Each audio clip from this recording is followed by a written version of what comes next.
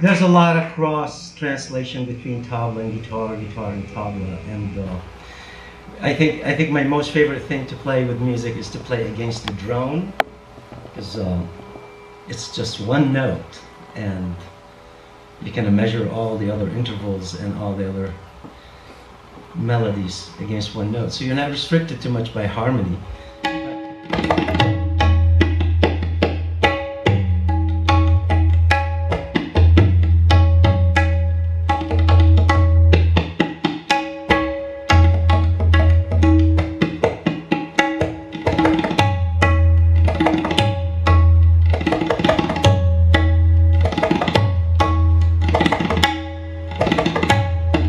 That's basically the foundation of East Indian music. Is the raga every time takes on a different manifestation, because you're keeping it alive. It's back and forth between the kind of feeling you're getting from your audience and what you're receiving and what you're giving back.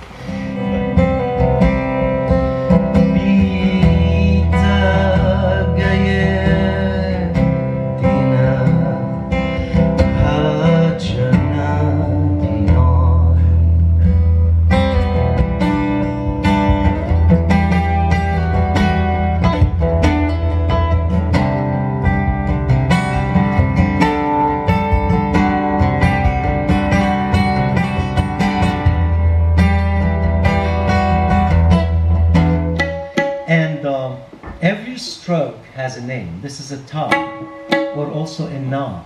This is a tin. This is a ton. This is a ne. And here, so this is the masculine. If you look at this, it's considered to be flying towards the heavens. So it's played like this.